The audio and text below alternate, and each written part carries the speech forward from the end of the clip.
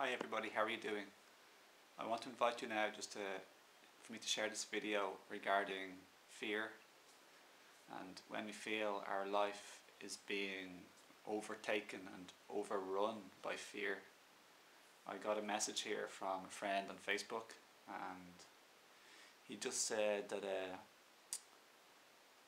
he seems to just live a normal, ordinary life like most people, but something occurred to him this morning after breakfast. Every single decision I make is motivated by fear.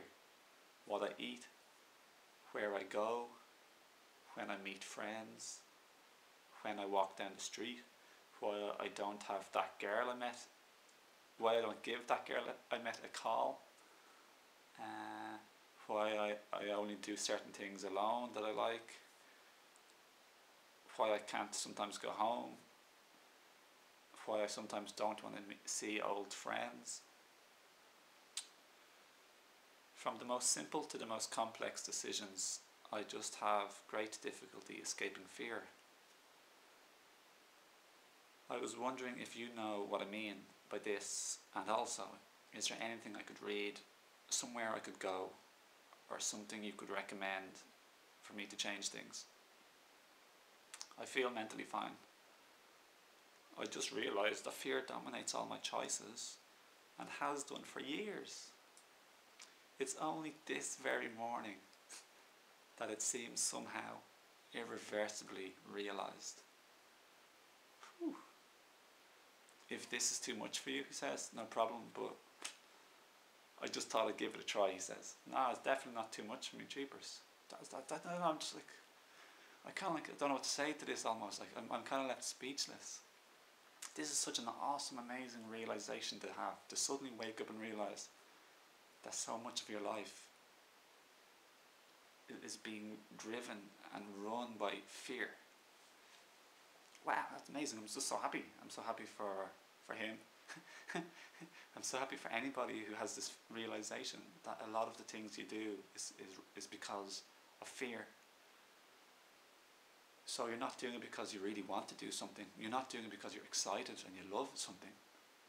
You're doing it because you're afraid. You're afraid of the consequences of not doing things. And then there's so many things you don't do as well because you're afraid of what might happen. And you do a lot of things because you're afraid of what will happen if you don't do them with the people or anything. So this is a bit of a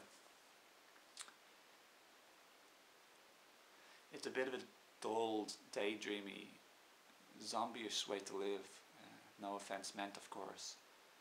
You're just going through the motions and you're not really living with passion or much happiness or joy, really. Not much inspiration. And that's okay, because this is a learning ground here in Earth, and a ground of fertile creation of what we want to recreate and create, co-create. And as we grow and develop and learn and change and grow, we're going to change and choose new things, change our choices, and so it's good. So this is good. I wouldn't worry about this if you're feeling fearful, if you're feeling anxiety or apprehension about things in life.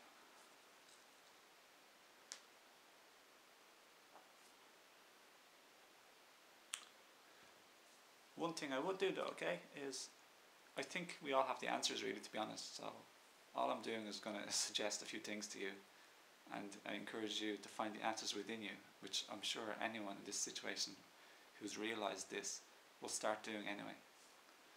And that is that they'll start questioning things in their little quiet moments or any moments in life.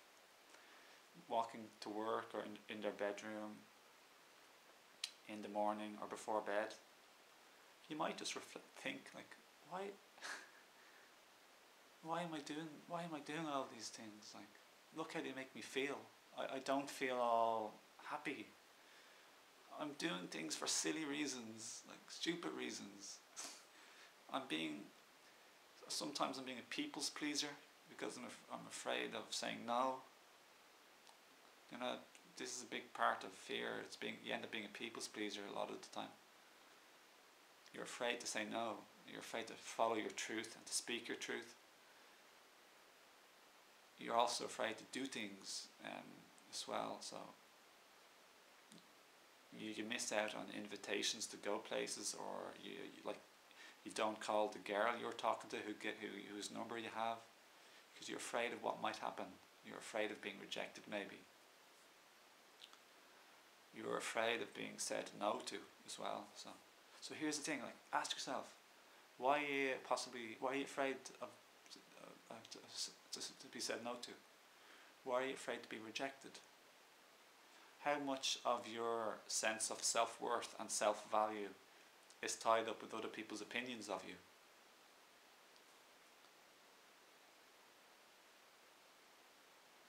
So this is what happens when we're overly concerned with other people's opinions, society's opinions regarding what you wear, where you go, who you spend time with, what job you have, if you're studying, if you're not working. We can have fears regarding how society views us, and obviously as well how our family or friends view us, and how our partner views us, and how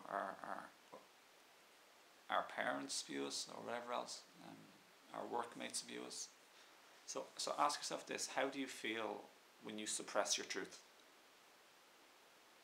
When you be a people's pleaser, and when you don't do things, how do you feel? Things that you want to do, but you don't because you're afraid. You're holding back. You're suppressing yourself. How does it make you feel? So part of this now is about becoming more aware of the link between your emotions and your actions. So how do you feel emotionally when you do things that you want to do? Or sorry, when you do things you don't want to do? How do you feel? And how do you feel also when you don't do things that you want to do? So when you don't do things that you want to do, and then you do things that you don't want to do, how do you feel? So you feel it's not nice. And how do you feel when you actually do things that you like? And when you don't do things that you don't like going out to meet old friends, let's say, or going out to meet somebody, like a party that you don't like or want to go to, or a nightclub or whatever. It feels good to honour your truth, yeah. To honour your true feelings. And that can always be expressed in a nice way. Not a mean way, in a fine way. We're all entitled to our own preferences and our own natural tendencies. Our own natural likes and dislikes. Everybody has them. Some people like nature more than others. Some people like basketball. Some people like frisbee. Some people like spaghetti. Some people like bread or fruits. Who knows? So everybody has the different things that they like. And we're all allowed to say no. And we're all allowed to say yes. We're all allowed to say I like this, and we're all allowed to say I don't like this. So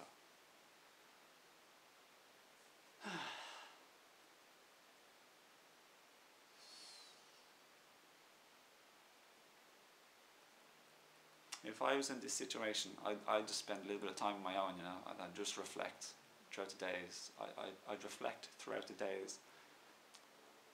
Take note of how I want to change my life. The things that I really am going to start doing and that I want to do. And I'm going to choose and take note of the things I'm going to stop doing that I was doing previously because of fear. So I'm going to change my life, and I know it's going to be a bit uncomfortable at the beginning, but I know I want to do this.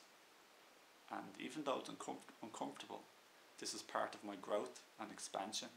It's part of me being real and truthful and honest. And that not only benefits me, but that, my dear beautiful friend, that benefits everybody. Everybody. You're not tricking anybody, you're not deceiving anybody, you're not wasting other people's time. When you go along and you just don't want to do stuff, and you're not a joyful energy. You're not a celebration energy, you're not a happy energy.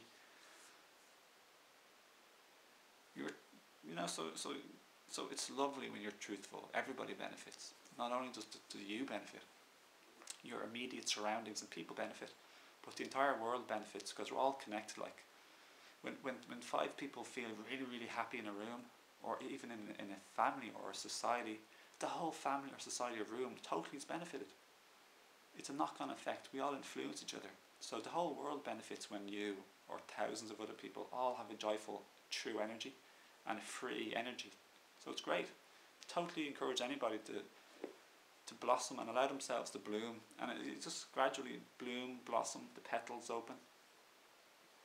So just be patient, give yourself time, be gentle on yourself, get practicing and get used to saying no, friendly, happily, and not to be walked over or given out to or controlled by other people. If anybody says anything to you, you can just say, well, listen, like, I don't really like this, in truthfulness, so I don't really want to do it like today, but we can do something else, or I don't really want to do this again. Like smoking or taking drugs or who knows what it is. Going to the coffee shop, going to the lunch shop, and I'm not trying to pick on coffee. Any place. You're entitled to not like to go to the park, ever. You're also entitled to not want to spend any time with somebody. Are they a nice, good quality, positive influence in you? If they're not, why would you particularly want to spend much time with them? Maybe a little bit of their family or whatever else, work.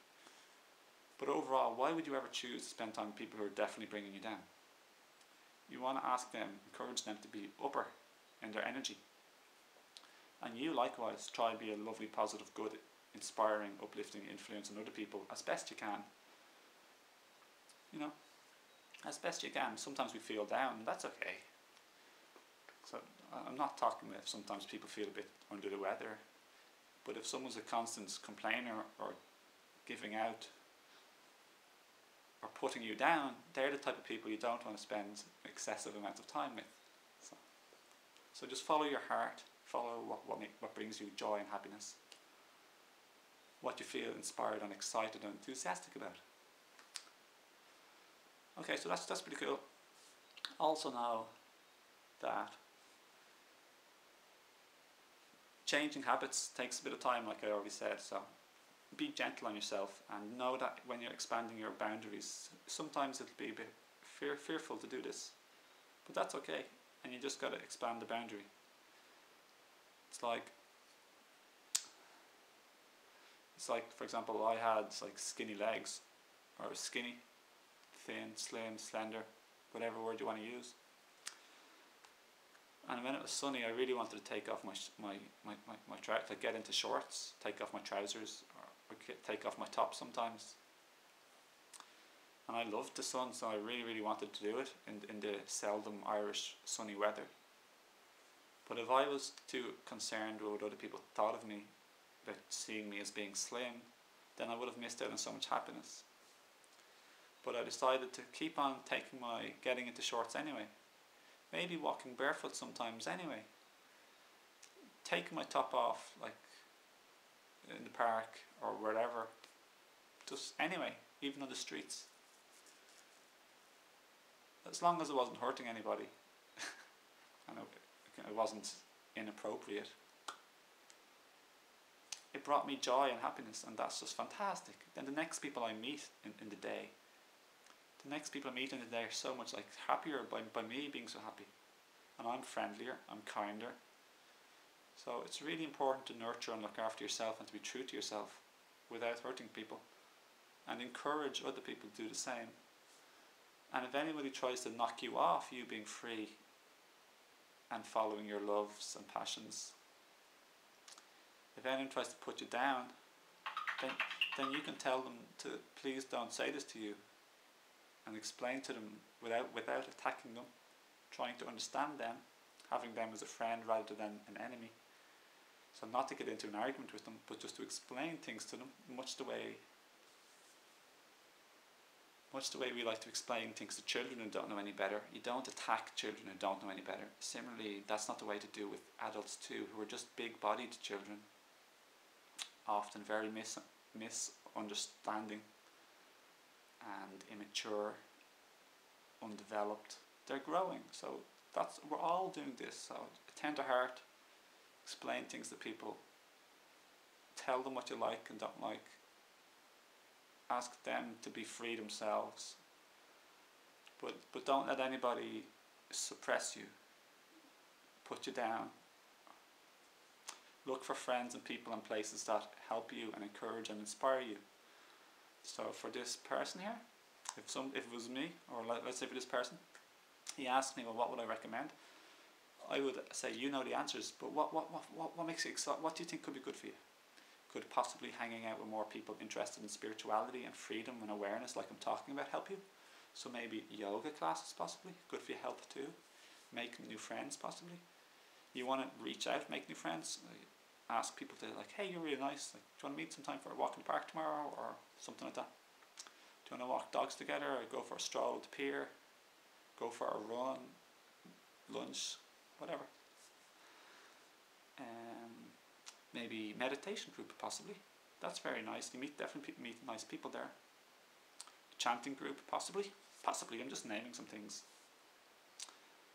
Nature walk, people. I don't know. So, if there's anything you really like, just try and reach out. Maybe you could go to a spiritual event if you want more like a more lighter energy to people. But most importantly, look at your own thoughts and your own ego and see where all of this conditioning came from. Why are you so afraid?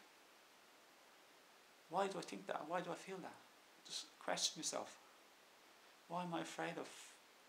Why do I give so much importance to other people's opinions of me? Would you rather be loved all your life? Not that you would be for pretending to be somebody else. Like, would you rather be liked and loved for somebody you're not, or seen for who you are? So we want to be who we are, and enjoy life more, and investigate why we don't do and don't say things to people, and then why we do certain things and why we do say certain things to people.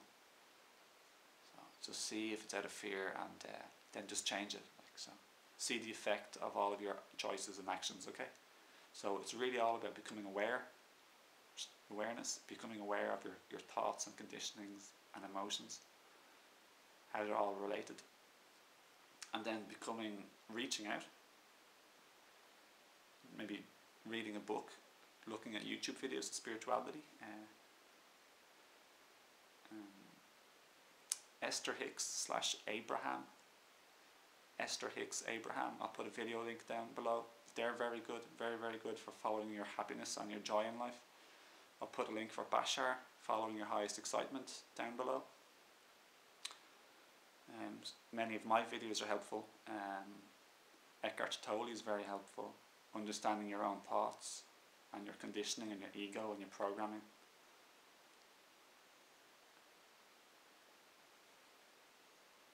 And yeah, so that kind of that's sort of very, hopefully that can be helpful. And the third thing I was going to mention there is also expanding your comfort zones. So that's something you're going to have to do with practice. So that's the three things. So becoming more aware, reaching out and learning and going places and asking people to be your friend, etc. And 3, expanding your comfort zones. Like that's related to reaching out. So you just got to practice saying no, etc. and saying yes. So thank you for watching. Much love, light and blessings to you and everybody else in the world. May you follow your highest light and your highest excitement, and have a lovely day. And until the next time, I shall see you. Feel welcome to subscribe for the future videos if you like, and to leave any nice comments below. And of course, you're always welcome to share if you think this could help anybody on Facebook or your friends or family. Okay? So I'll talk to you soon. Okay? Bye.